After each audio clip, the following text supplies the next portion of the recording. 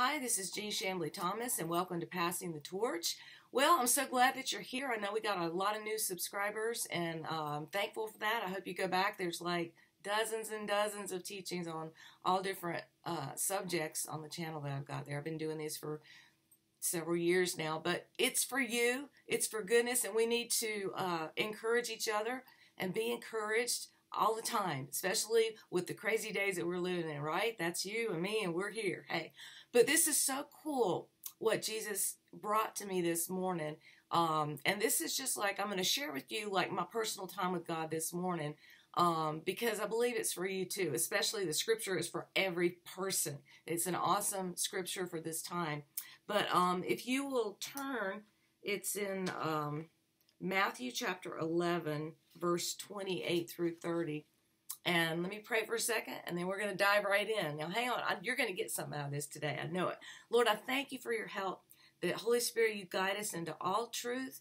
Lord, I ask that you just open this up to everyone listening, that you speak to everyone through something that is said today, and that they would walk away encouraged, Lord, and excited and hungry and thirsty for you. In Jesus' name, amen. Amen. Well, God loves you so much, and he wants you to have an intimate relationship with him, and it takes time, but, and some of it is just walking into it. And many of you are already there. You already know this, but for those that don't, I want to do this. My next teaching will be, how do I know when God's talking to you? We'll go ahead and do that one. But for today, I felt like this one was like an encouragement break and it's just a real practical break. It's called Passing the Torch. So my way is not the only way, or, there's hundreds of ways, and then God can get creative with you about how you spend time with God, especially, during your devotional time. So anyways, this morning I wake up, and this is a great scripture. If all you hear is just a scripture, you've got something today. So Matthew 11:28 was just rolling around in my head and my thoughts when I woke up this morning. I was waking up, and I thought, I need to look that up and, think about it some more, because I felt like that was the Holy Spirit bringing this scripture to my attention. And this is a scripture because it's for you too. Okay? Come unto me, that's a capital M, so that's Jesus. Come unto me, all ye that labor and are heavy laden, and I will give you rest. Rest sounds good, doesn't it? All right? It's such a stressful world out there. It really is. Take my yoke upon you and learn of me, capital M, that's Jesus.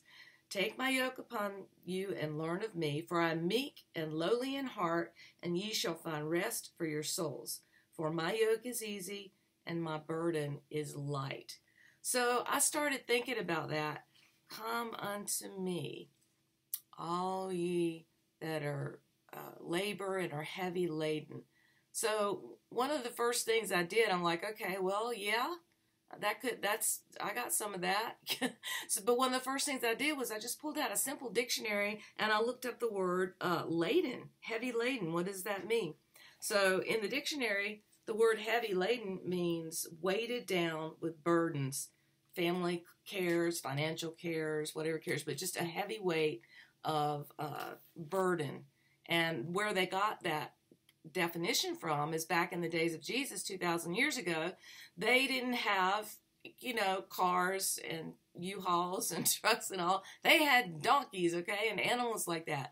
So that's where it came from. They would put their stuff on top of a donkey, and a donkey that was really laden, had a bunch of weight on it. They called it, a heavy laden donkey, okay?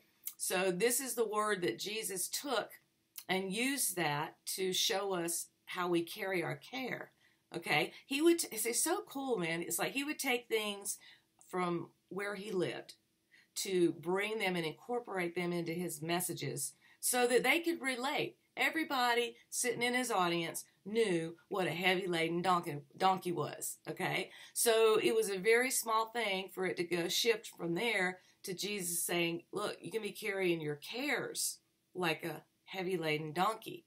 If you're heavy laden with worry and care and fear and all of those things. So anyways, I just think it's awesome how Jesus took from around him and related to his audience.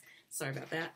So the next one I looked at Come unto me, all you that labor and are heavy laden. Labor, I mean, there's a tiredness in that. And I will give you rest. Isn't that awesome? And then he says, take my yoke upon you and learn of me. Well, what is his yoke? Okay, that's what I asked. Let me finish reading it. Take my yoke upon you and learn of me, for I'm meek and lowly in heart. So I looked up yoke. Okay, let's find out what yoke is. It's just very simple stuff, man. I just Googled it, all right, just for a Webster Dictionary thing. And the donkey weighted down. Okay, then we go to yoke. It connotates servitude or submission. Okay, because in their day they would take oxes in the field and they would yoke them, put a yoke around their neck, and they would pull the plow. Okay, so again, everybody in his audience, when he said, take my yoke upon you, understood that means to serve the Lord. Take the yoke of being a servant to the Lord Jesus upon you. Okay, everybody would have known that because all the oxes all over the fields had yokes on their necks and they were pulling the thing that tills up the ground and stuff like that. And they would carry other things. I mean, they yoked them to pull carts and all kinds of stuff. But his audience would have totally understood. And that helps us with the picture too. He says, my yoke is easy. Okay? He's saying, you know, my yoke is going to be way less of a burden than the world's yoke. And the yoke and the burden of those worries and cares and fears that you're carrying around. Okay, if you take let me take care of your yoke, give it to me, and take up my yoke. You know, I remember one time the Lord told me, he said, you know, you take care of my family, I'll take care of yours. And that was really interesting because, you know, I had to put a lot of time into ministry and stuff like that. And God has always been faithful to that promise that he made to me. Okay, he is so good and so faithful. So I'm reading this scripture. I'm like, okay, Lord, I believe that as I woke up, that was the scripture he brought. So I'm like, what are you trying to say to me, Lord? So you seek. The Bible says, seek and ye shall find. And you can do that with scripture. You can seek out what's inside of scripture. Okay, some of you may know this and some of you don't. For your benefit, I'll do that. So I just write down in my notebook, looked it up, and then I wrote down, Lord, what is your yoke for my life? He said, take my yoke upon you. I'm like, okay, well, what is the yoke for me? What is the yoke for my life? And how does that translate now? How does that relate to me now? And so I just got quiet and listened, and I began to think about yokes and burdens and stuff. And just in communing with the Lord, just in that still small voice, I felt like he was telling me and you know, just communicating with me that he wanted me to take a little break. Take my, you know, I will give you rest, you know, and take a break from news and social media. And anyway, he took a list of things that actually probably will weigh on you if you do it all the time. So even our social media, you know, if you're always I encourage you to take a 3-day fast every now and then from all computer things, internet, social media, news. You know, just try it. It'll give you a lot of peace. It really will. So he was encouraging me to do a 3-day fast on that arena. And I said, you know, I could still I'm doing this. The ministry is an exception to that. So I got an answer to that question. What is my yoke? How am I supposed to serve you? And first he wanted me to take care of the cares, give them to him, and actually be free from them purposely for a little while. And then I felt like he said, go back and read what I spoke to you like a few weeks ago. And I look back, and my goodness gracious, this is something else. This is what I wrote down in my journal, okay? I saw a vision, which pictures, God talks to me in pictures a lot. It's not unusual. It's not for everybody. But it's normal for me. Okay, that's just, you know, what it is. Doesn't make me better, doesn't make me worse than anybody else. Okay, God speaks to us in different kinds of ways, all right? So I saw a vision, and all I saw was, like I said, I like puzzles. God knows this, and I'm his daughter. Why wouldn't he? Okay? I like to throw that out there, you know. Why wouldn't he? So in the vision, I saw a metal grocery basket, you know, like the ones the homeless push around, the grocery baskets that you push in the grocery store. but it was full of red children's books. I'll give you the interpretation in a second. So there's this metal basket completely filled to the top, running over with red children's books. And then I heard the Holy Spirit tell me there's still time for small obediences and ministry, okay? Like giving books to kids. Now, it's funny because I had totally forgot about that. For me, if I don't go back and read my journal, I'll forget, those things that I get during devotional time. So, but like yesterday, I've forgotten about this, but I went online. We've got a bunch of little neighbor kids that pop over in for a popsicle. They just come by and for a little chit chat or whatever. And so it was on my heart to get them a book called Heaven is Real, but it's a children's book. And so I ordered it last night, and I didn't even think about it. But that's what this was. Now, I don't know why the metal grocery basket. There's probably something to the fact that it was a grocery basket, okay? Oh, okay. My meat is to do your will, okay? See, I love it, puzzles. So a grocery basket, you put meat in there, and Jesus said, my meat, I have meat that you know not of. My meat is to do the will of the Father. And then God was telling me, there's time for obediences, small obediences, as the end of the age progresses on. Full of red children's books. Well, why were they red? Okay, that's very common in my personal dream language. Red represents the blood of Jesus. So this basket, which was full of children's books about Jesus, that was the interpretation of the dream. So, and then he said there's still time for small obediences. And then he set it up to happen like yesterday. I've got the book on order. It's coming. But just little things like that. And we all know, none of us know how much time we have, right? Okay, so we want to make the best of our time. And there's a scripture, and I'm looking to see where I wrote it down. Okay, John chapter 9, verse 4 says, I must work the works of him who sent me. This is Jesus talking. I must work the works of him who sent me while it is day. The night is coming when no one can work. Okay? He's not saying he can't work. He's saying no one can work. And I think those times roll around and, it does say that at the end of the age, this is going to happen. There will be times no one can work. It's going to get chaotic. Okay? Not trying to, but anyway, I'm just saying respect your time. Time is valuable. Time is precious. And ask him about those little obediences, like getting a kid a book or doing something or sharing Christ with somebody in some way. He will show you.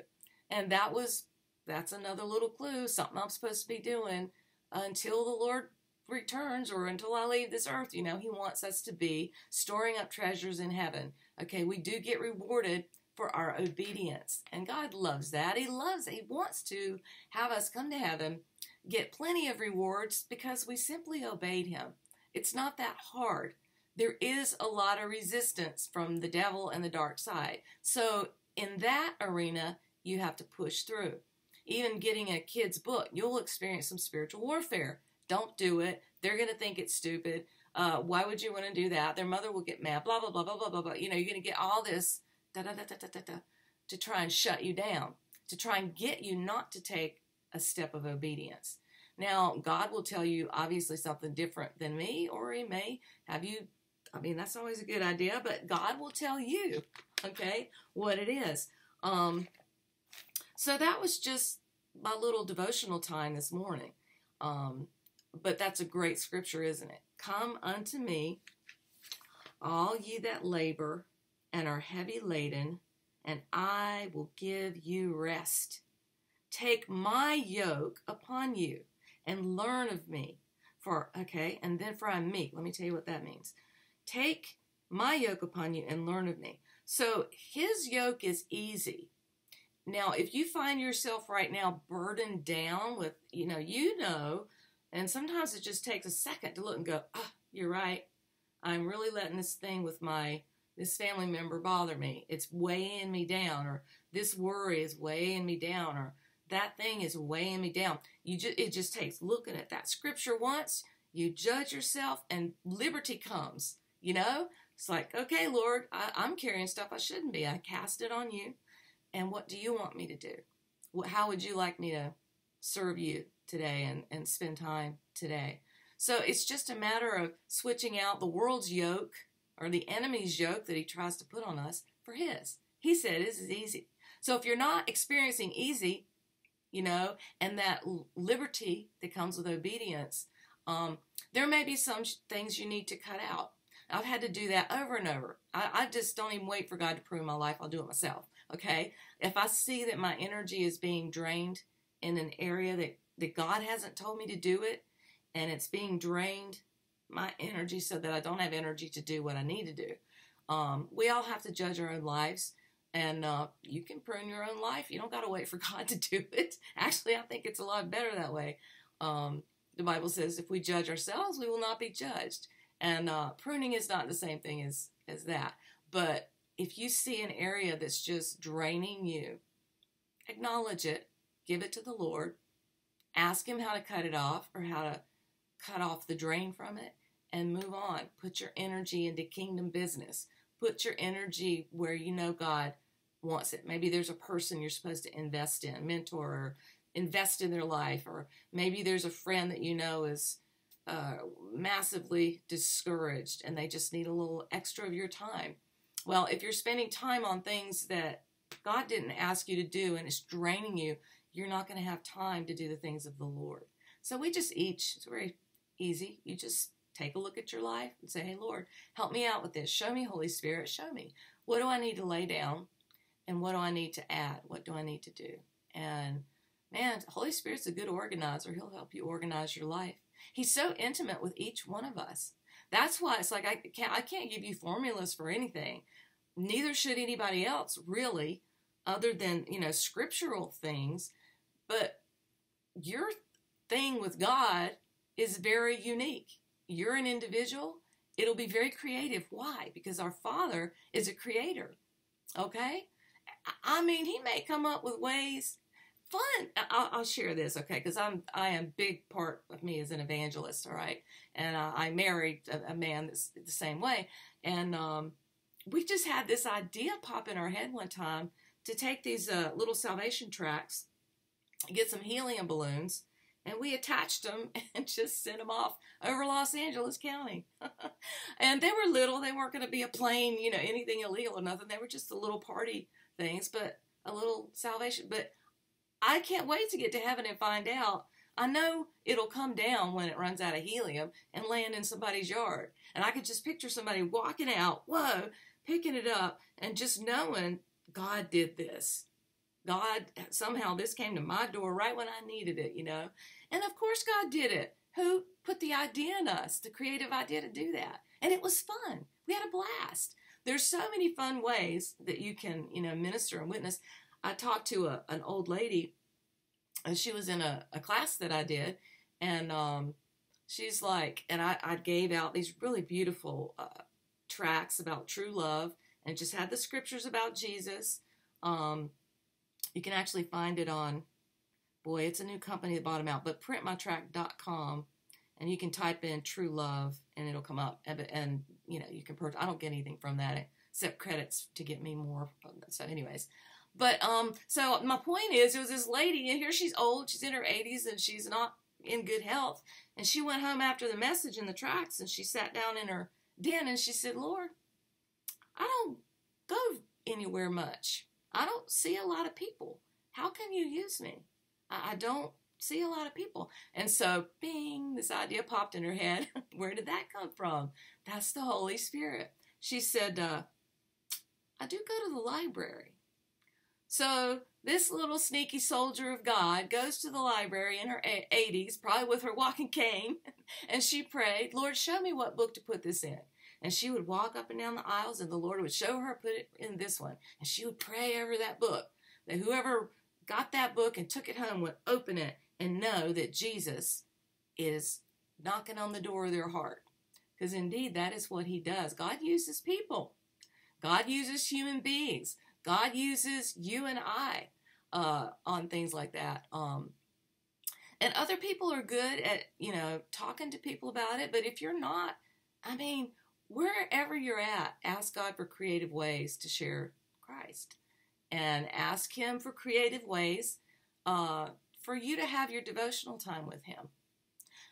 Sometimes I get not bored, but I'll just be honest.